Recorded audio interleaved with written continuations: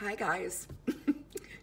So I'm gonna do this flip through video. I did a pre-video to this. Hopefully you watched that to know why or where I've been and why I haven't been doing videos or tutorials or all of that stuff. But I'm just starting to get back to that, doing a little bit of that, and super excited to do it. I'm super excited that you're here.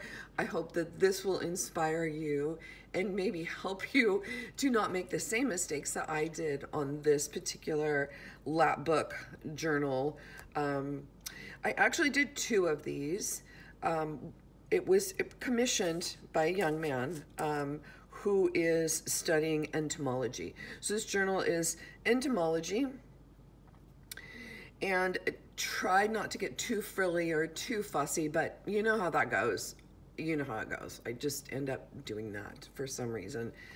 And this one's pretty stripped down because this is the one I kind of did a little practice on, just because I wanted to try some new materials, new techniques, some different things. So like I say, you'll probably learn from these mistakes, hopefully, and hopefully you will be inspired to do some other things. So without further ado, I will set my coffee aside after I have one more sip.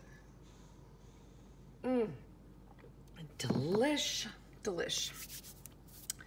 So this is it. And I'm gonna set these little journals aside because I will be explaining those. And this is so big, once it folds out, it just takes up a lot of room. So I just want to set those kind of out of the way so I can, you know, kind of take this apart and show you how this is. So here we go, lap book. It has several folds in it. Has a tassel on this side with some beads and tags and some antique beads, some charms, little buggy charms, and some little tiny little tags. Not a really big tassel, not my normal thing. But anyway, it does have that, which comes off easily and sets aside, but you can also use it to hold pages open on your journal. I think we're gonna get a little bit of sunshine in here. It's been foggy this morning, so yay for the nice light.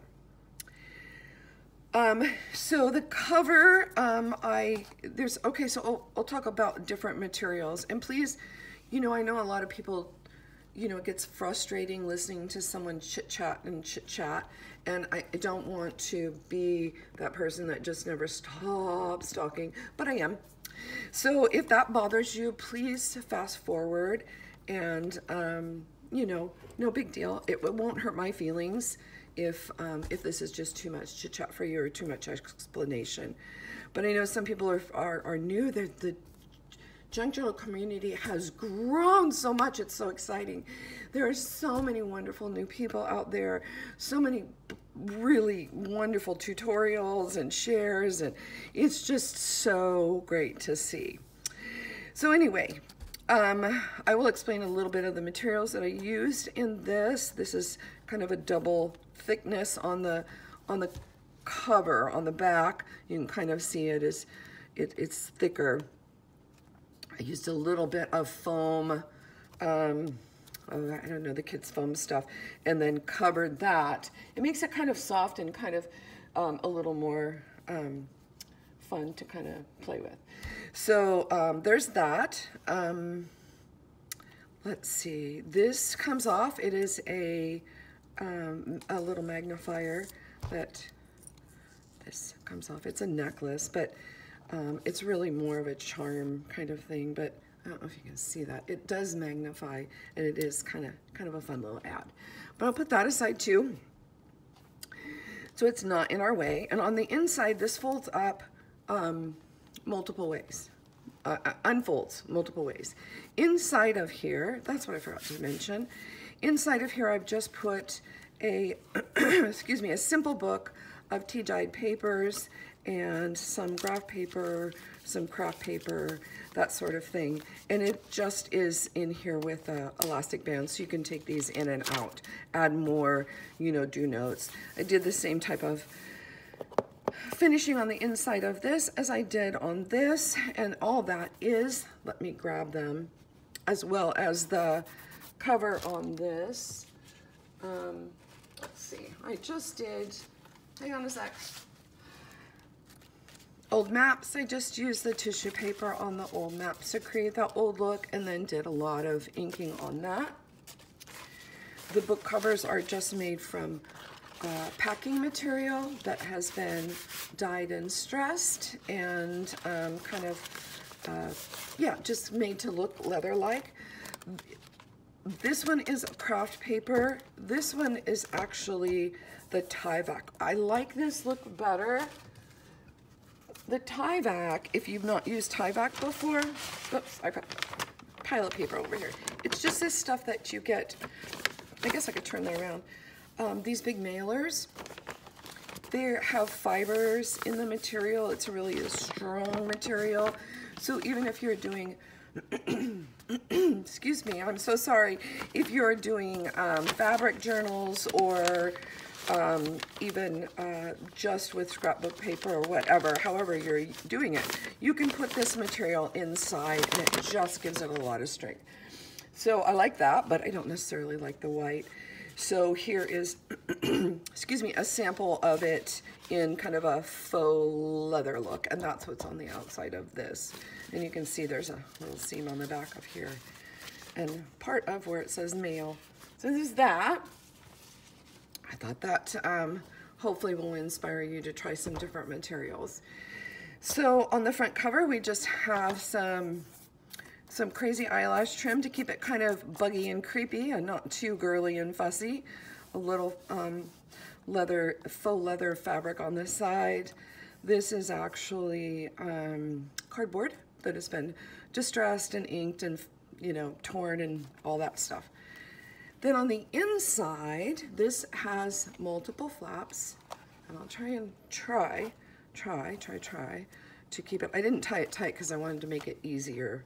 And, and then I just knocked that out of there because I was trying to make that easier as well. So this just flips open like this, and we'll go through this a little bit more so you can see what all the little things do in here. There's one. I hope the light isn't too reflective because there's a lot of shiny little bits in here, and the light is not the best, So, okay, so there's the inside. We'll start with, let's start with this bit right here. This has a pocket right here with just some index cards in it. This is an altered paper clip, which I'm gonna slide down here. And this just flips open like this. And I did this so that you could take the paper out of here and replace it as you use up the paper. So that's that little book notepad there. On this side, it's just a little breakdown of some bug shapes and their names. Just some fun, kind of wonky lettering.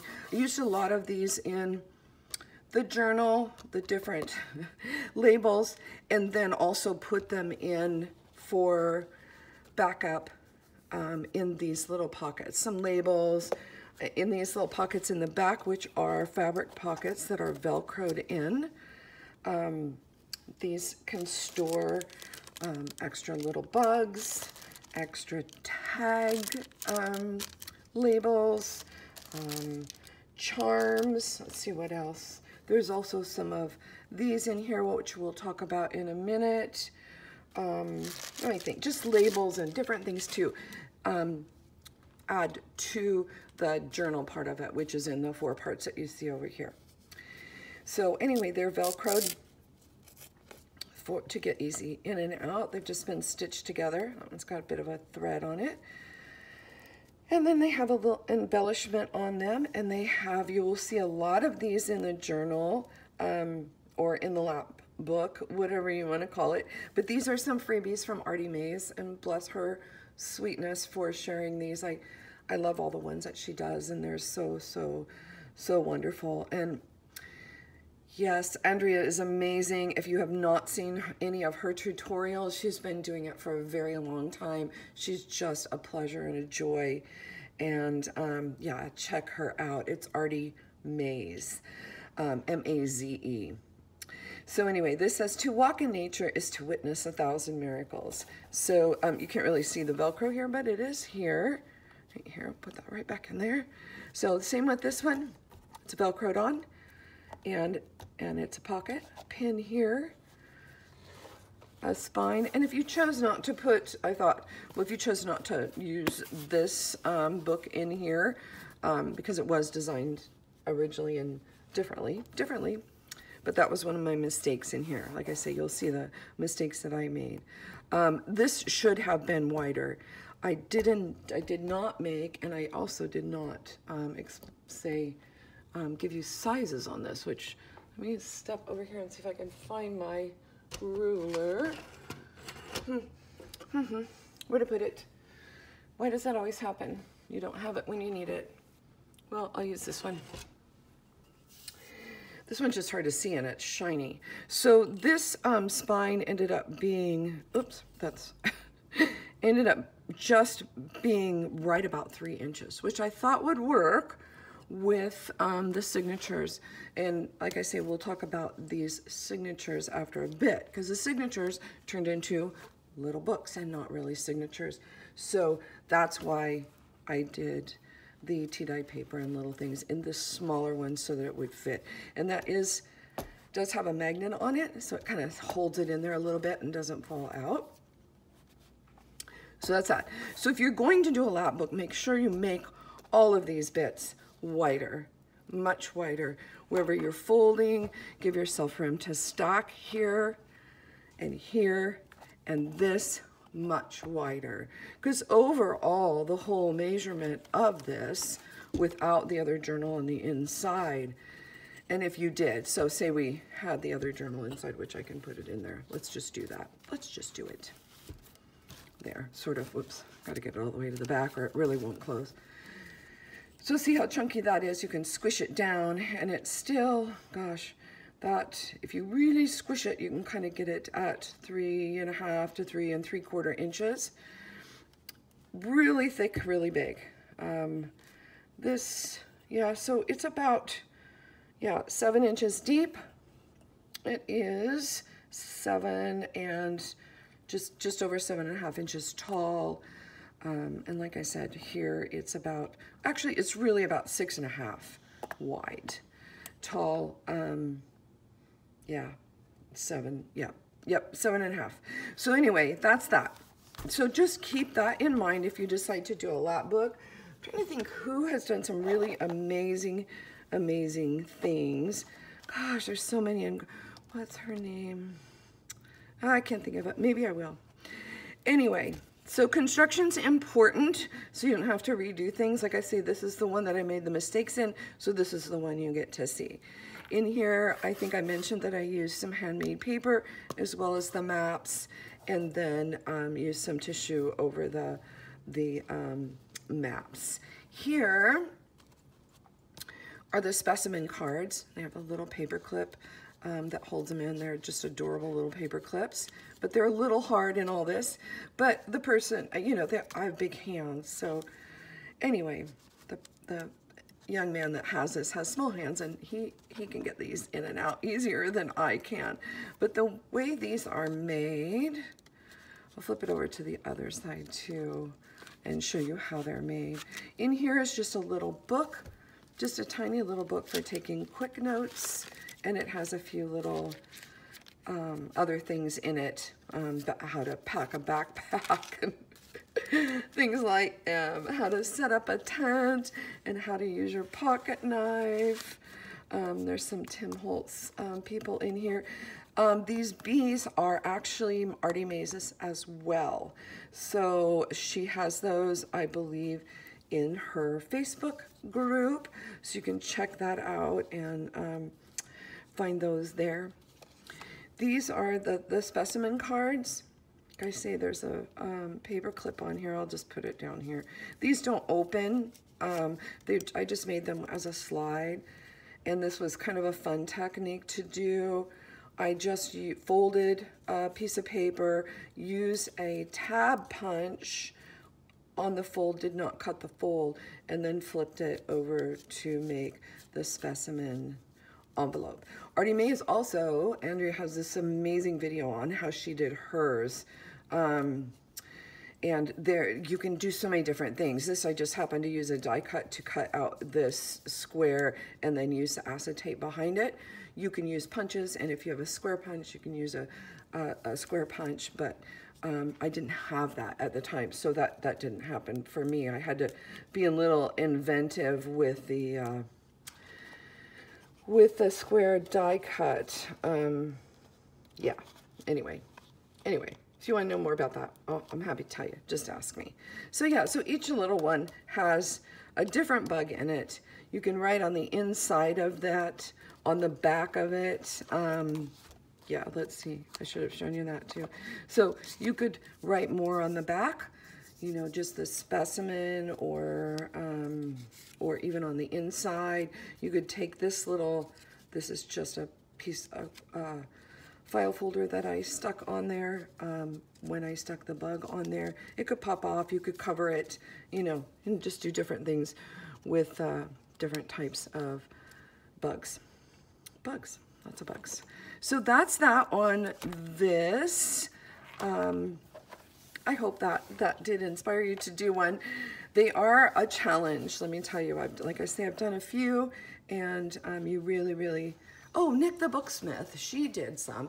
Man, she's an expert. Check out Nick the Booksmith on how to do these. She's great. So then that brings us to these, which were, like I say, supposed to be the signature, but did not work out that way. And I will tell you why on that. You get to learn all of my mistakes. So they ended up being really thick and really chunky, but really sturdy because of the way I did them. This material that is on the outside, they created little books rather than individual signatures to go in the journal. This is that same, you can kind of hear it, that same Tyvek material that I inked and splattered and gessoed. Actually, it did not gesso on these. Yes, it did, maybe underneath. I can't remember, actually. But matte medium over the top to make it a little more durable. And then all these shiny bits on all these fussy cutting, I used, oh goodness, what's that stuff called? I'll think of it in a minute. But it's that glue. Oh, for the love of Pete, I cannot remember. But also used Tim Holtz embossing powder, those really cool distress ones. There's quite a bit of that in there. And if I didn't get as much of a shine as I wanted, which I really didn't need, but I used that other Glossy Accents. That's it, Glossy Accents. It came to me. I used that. So anyway, you'll see some book pages in the back, packing paper, some book pages I've jelly printed. I used quite a bit of that in here, and that they're just these. These are in a blue scheme, teal scheme, but they're just jelly print, regular old tea-dyed paper that has been jelly printed and used in here. Here's one that is just a book page. Lots of gold on that one, huh? Anyway, so there's that. So this is a butterfly journal. Oh yeah, and some stamping. They're the Tim Holtz stamps. Some fabrics. I can't think of anything else, but you'll know. I use file folders for a lot of bits and pieces and parts. This is also packing paper on the back of the cover. And oh, and then this little design right here where it is, I don't know if you can see that little cutout there, and reinforcement on the top and the bottom. Folded over here and kind of made that tight. That is just for, it's for if you were going to, I like to do this. I don't know that, I haven't seen anyone else do this, but when you put the eyelets in here and the elastic in the, if you're going to do that with your spine, that gives this a little more strength here, so that they're not tearing or getting, you know, caught in there. So it's just that, and I did that on all of them. And these could go in that little book that I just showed you. You know, 1 or 2 at a time if you wanted to double protect them. Anyway, you'll find in here just a whole lot of tags with a whole lot of bugs and butterflies. And on the tags, they, like I say, there's stamps. The file folder material was gessoed, inked, stained, splattered, and stamped, and then tea-dyed paper on the back of each one. And I won't flip every single one over. Some of them have stitching, some of them have fabric, some of them have you know, this crazy eyelash trim. It's a real crinkly one. Book pages, whatever is on there. So that's pretty consistent throughout.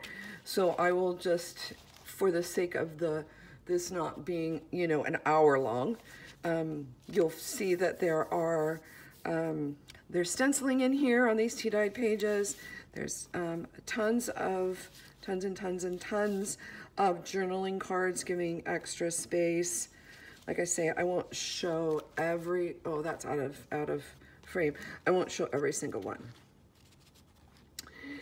Not every single one, just little pockets. I did make, and I can show you somewhere I'll find that. Yes, these pockets, I made these, I just did a, oh my goodness, a collage sheet, a big collage sheet, and then I photocopied it and used that for my pockets. And it's on a little heavier material. There's not much scrapbook paper in here. So more butterflies, little pockets, pockets, pockets, pockets, pockets, pockets. Some of the tags are just little square journaling tags. I like these journaling tags. I like to put quite a few of them in the journals that I make because I find that people use them for maybe to give a card. Like I'll just drop one off to my neighbor. Hello, thank you, how are you doing? Have a wonderful day. And they're just kind of fun and a little special. And this one is another one of Artie Maze's tags, and it says, nature does not hurry, yet everything is accomplished. And I love that. Some stamping on the back, some stenciling, again, same old, nothing earth-shattering here. A pocket there. Oh, these are out of here. Oh, that's okay.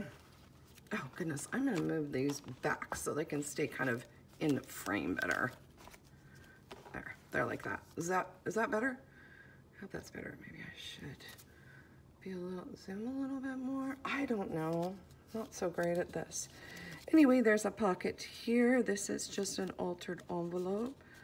Pocket right there, which I'm struggling to put that in there. Some tags right here that go in here, like this, and then one right behind. And then the tabs on the side. Some ledger paper. There is some line paper in here. Just some more pockets. Just a glassine bag that's kind of been distressed with some little journaling cards in there. And sorry, my throat is kind of rough. It's cold here, so when I'm walking, it gets kind of cold. Another journaling card. It gets to my throat. Okay, so that's a butterfly one, and then the bee one, again, much the same process on the cover, same type of materials all the way around. This one just happens to have a pocket on the front, and then a tiny little card right here with a bee on it. So this is Artie Maze. I'm pretty sure. It's also the same deal. These are Artie Mays. These are some, here's one of those mistakes. My printer sometimes just goes, if I want to print something, it prints this giant thing, or it prints this teeny tiny thing. I don't have that software to really manipulate images. So if I don't download them properly, they're gonna be whatever they're gonna be. And that's what this ended up to be, this giant bee. So I just fussy cut it out and made a pocket of it. And I'm pretty sure that was Artie Mays. So the bees have more tags, and they just slip right in there. The bee journal, more tags. Tags. Journaling cards, little pockets here, little bug on there. You see, I hope the light is okay that you can see these things. I don't want to do this video over again. I just don't. More journaling tags, little pockets here and there. Bees going in different directions. Tags in the back, what bees do. Oh, these are adorable stories. You'll also see, I can't remember if it's in the Dragonfly story, but these are from Enos B. Comstock from 1922. And they're just short, cute little stories about kind of life lessons, really. So they're fun. You can look for those, and you can use them and digitally print them on your pages. So anyway, they're copyright free also. Some more journaling tags in here. Just bees and honey, and another journaling tag here. More stenciling on the back. There we go, nothing earth-shattering, like I say. Tags here, more bees. A little envelope here. Hopefully you can see that. A little pocket in front that had that little tab that this slipped down in, and then this folds out for more journaling space. It's like that. That's that. Same, a story about a busy bee out of a children's book, actually. Some more tags, a little glassine envelope with some extra bugs to stick in here. Like I say, his, excuse me, his journal has all the little bits in it, and I just didn't put that many in this one. So this one is same thing that I had on that other envelope. Is two little bees with their heads together thinking, and then it says, "Be still and listen, the earth is singing." That's another Artie Mays. Thank you, Andrea. Thank you. You're the best, the best, the best. Yeah, nothing else there but a little tag.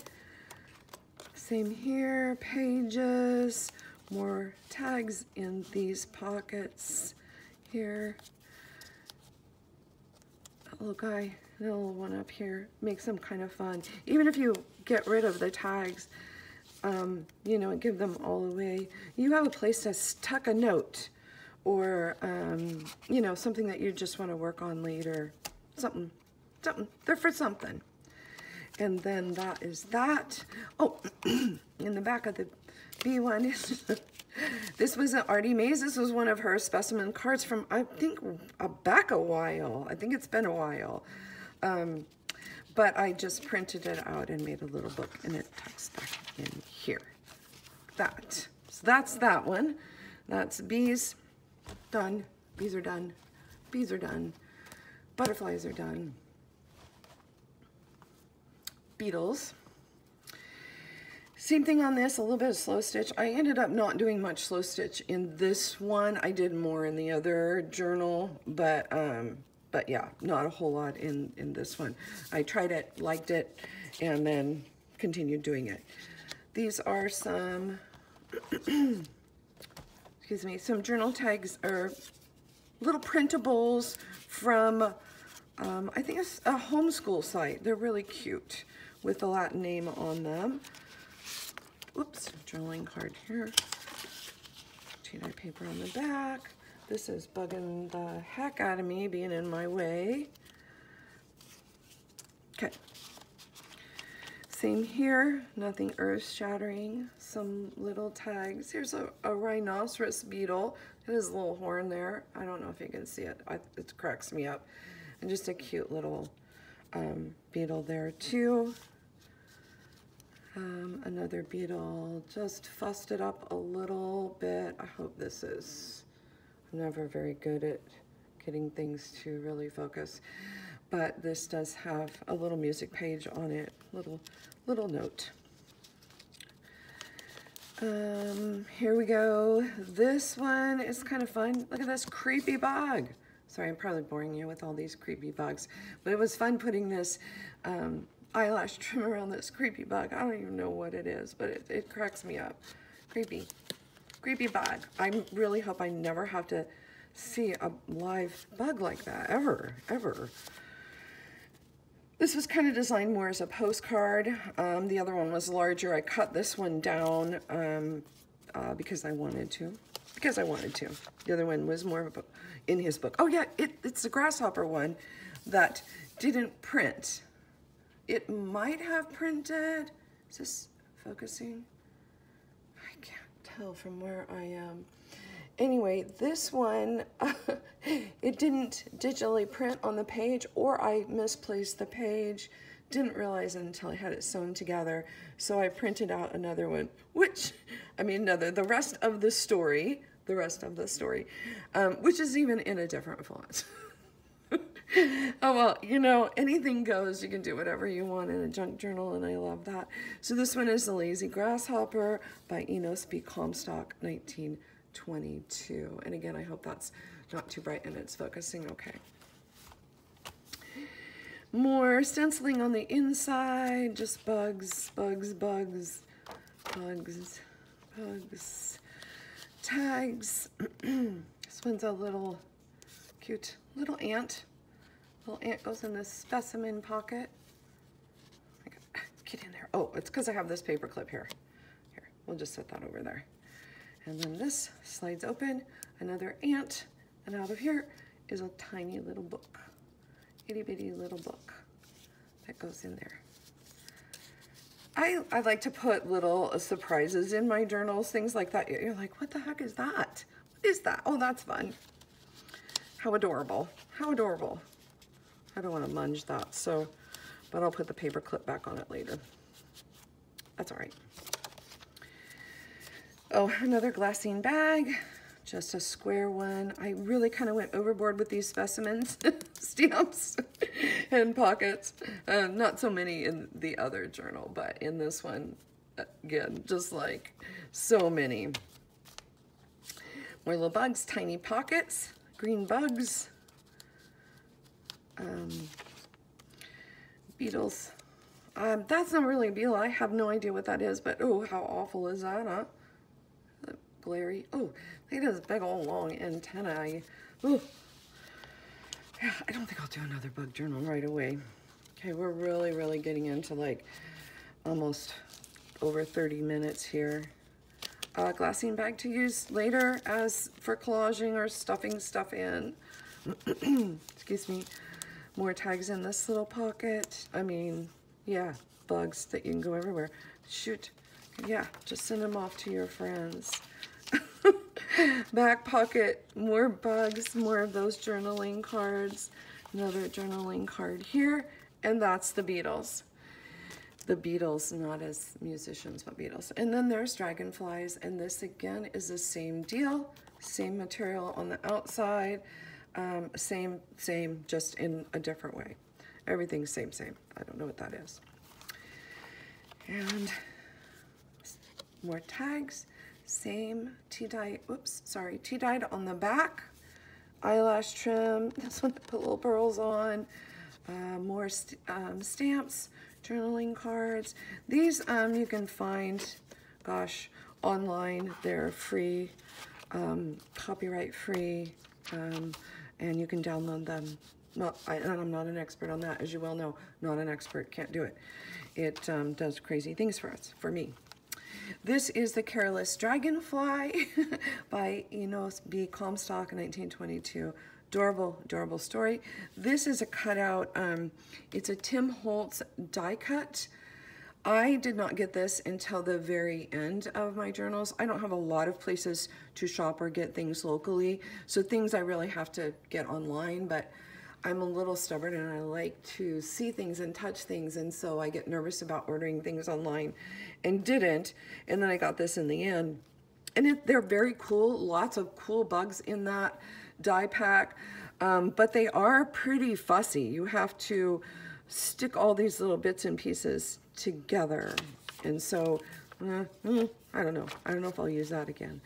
A little too much. Although this was a lot of fussy cutting, each little individual dragonfly and bug, cutting those all out. But shoot, you can do that just if you're sitting and watching a game or a show or something, or just visiting.